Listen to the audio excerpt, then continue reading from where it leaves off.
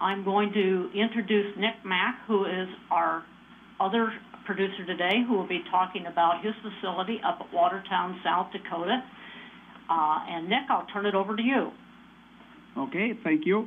I'm Nick Mack from Watertown, South Dakota. I feed cattle with my two brothers and one son, Francis. The two brothers are Virgil and Lee Mack. We started on a little different type basis. When we first started, we started just with a flat pour of cement and then, excuse me, and then added the buildings as we went on. So you can see as in the front to the left, right to the left, there is two different structures there, which we have an alley between the two buildings. So they weren't all built in the same time. We did start in 1998. Then we moved on. We got there's actually three different barns. The width of them is 90 feet in the pen space on the two bigger buildings.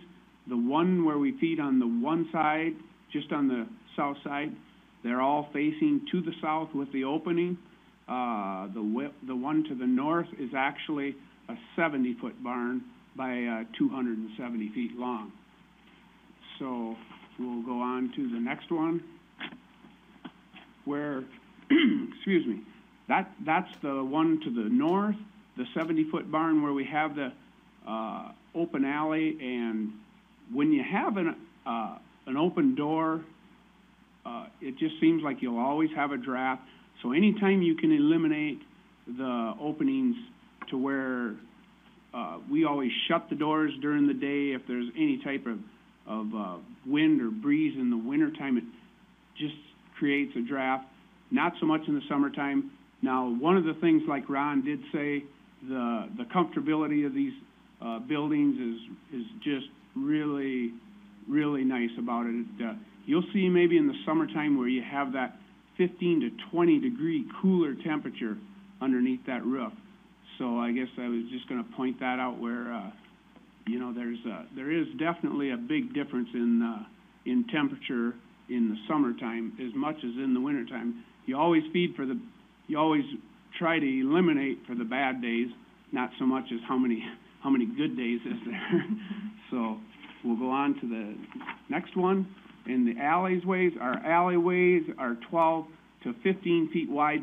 Now that's the only way we have for traveling the cattle back and forth. We already have the walls of the building and the bunk system, so we use that as our main alley to move the cattle back and forth from their pens, which I guess we feel it's very sufficient. You just have to take your time. It isn't 30 or 40 feet wide, so you just have to take your time. Don't push the cattle, and they're ready to go. When they get an open hole, they're ready to walk up and down and make new tracks. So we'll go on to the next one with the pens. And okay, like the pens, the 135 we have split at 90 feet wide on this particular barn, and that holds 300. And through the summer we go with about 40 feet on a capacity, 40 square foot. The winter time is when we do move up and give them some more room for. We have just seems a little bit more unconditional weather to move snow and get things more under control in the wintertime. So we do give them some more room versus in the winter versus the summer.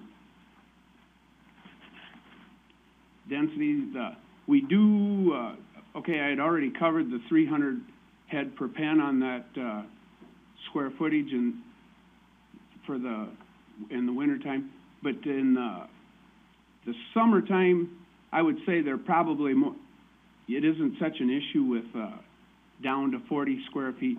When they got the shade and then they got the cooler weather, they're just a lot more comfortable than standing on the outside pens. We buy the cattle, I would say, from 400 up to 1,000 pounds. We've got the roughage, we've got the shell corn, so we just kind of work out whichever way the best buy is on the cattle. We really don't have a set weight limit on what we actually particularly buy.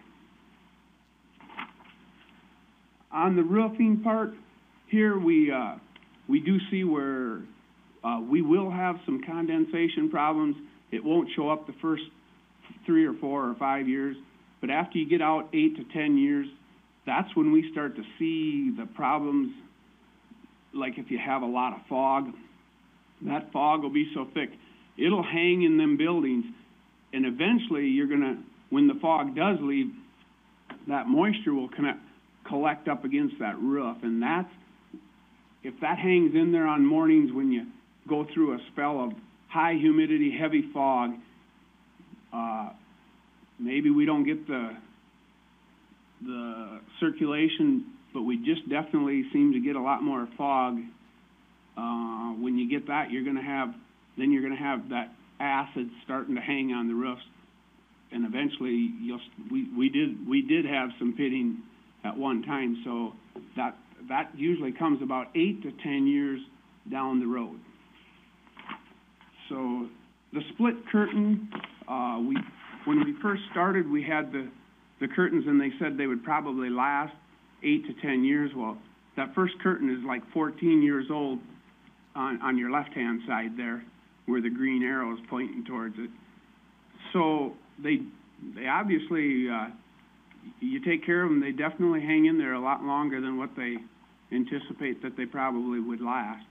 So the electric curtain on the further left there, where the green arrow is now, that's definitely more easily to control. The bottom comes down, and the top basically rolls up. So it's a very easy curtain to handle and move however you need it to move, and very, very quickly, I guess, for that part too. So we'll go in our feeding. We feed twice a day, clean the waters out every 10 days, basically check the cattle. I do the feeding 90% of it myself. The only time I don't is when I plant corn and the beans at nighttime. Usually that's when the sun feeds. So if with that part and checking them and driving by, that pretty much oversees all the cattle. I can't say that we've had any big serious problems feeding with the smaller. Everything's a little bit smaller with our operation, the feeding system, so it takes a little longer. You're going to get a lot more time to evaluate the cattle. Kind of with the next screen here with the scraping and the cleaning, we clean and scrape there with a little bit smaller system again, and you're definitely going to have more time to examine the cattle.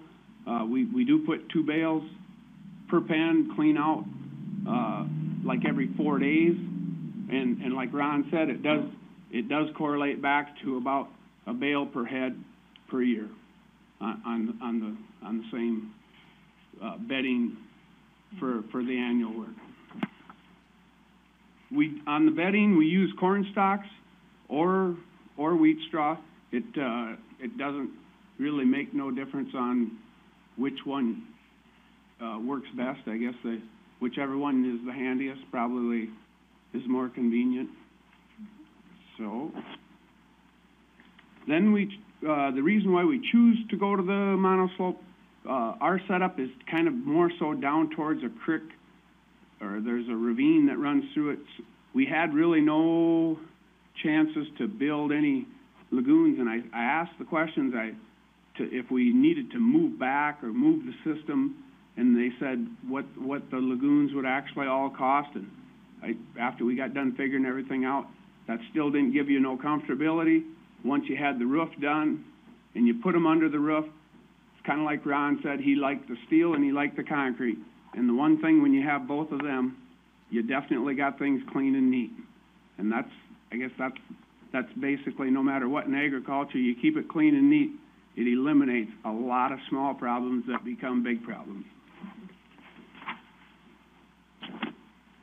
What I would change for the future, probably insulate right away when you build the building. It seems like you got to do it anyways, and you just put it off. and if you wait too long, you end up replacing maybe a section of the roof. I know Ron said he keeps his curtains more open. That probably helps to quite an extent in the long run if you got circulation. We're kind of up against trees, so we maybe don't have the exact or the best circulation like he would have. So you got to weigh the situations, and I guess in our case, I would definitely think about doing your insulation, especially if you're building up against any type of building site or trees or something where it's going to eliminate your circulation. Now, I want to thank you for everything, and if you have any other questions, you can sure put them in, and we'll address them as soon as we can. Thank you. Thank you, Nick, for sharing your management style on that. I think at this point,